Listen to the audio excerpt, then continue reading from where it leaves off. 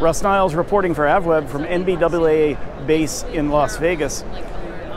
The centerpiece of the show this year is an airplane that probably the people that founded NBAA never thought would ever materialize at a show like this.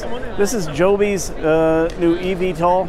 It was front and center for the announcement by the FAA that new operating rules have been formed for the eVTOL advanced air mobility sort of regime. And here to tell us all about this aircraft and how it's going to integrate into society is Garrett Smith. He's a chief pilot for Joby Aviation, and away we go. So our airplane is piloted conventionally by a trained pilot. 4 passenger seats, and then 1 pilot seat sits in the front. The flight control logic on our airplane is really cool. So we use the unified flight control logic, which essentially is the same as the F-35B. So some of our senior test pilots, for example, wrote original white papers on the flight control logic that our airplane uses called unified some decades ago. The F-35B adopted it, and something similar to that is in our airplane. Yeah, so this airplane is primarily designed as an urban air taxi, right? So it has a 100 nautical mile range.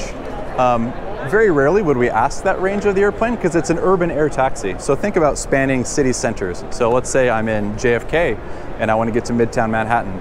A flight such as that would take 6 to 8 minutes in this airplane, where conventionally it might take an hour and a half to drive on the roads. So that's where the time equation savings really comes. Or perhaps you're in Santa Ana and you need to go to Burbank for a business meeting. Those are the types of missions that this airplane is designed for. And for those types of missions, we're talking sub 10-minute charging times to facilitate those missions. Infrastructure, we have an entire team devoted to that, doing amazing work on infrastructure. We can use existing heliports. The airplane is fully capable of that, right? They'd have to be outfitted with electrification, but existing heliports. And then also, we're looking at greenfield sites and new sites as well. One aspect to this airplane is that it's so quiet.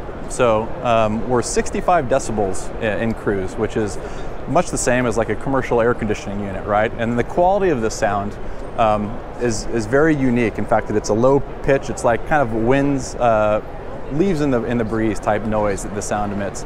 In fact, we have a noise station over here where folks can put on headphones and listen to the qualities of our airplane sound-wise compared to helicopters and conventional fixed-wing airplanes. So what the lower noise signature would allow us to do is to get folks in closer to their final destinations as compared with conventional helicopters, you might say, where again, we're 100 times quieter than a helicopter. Pretty significant.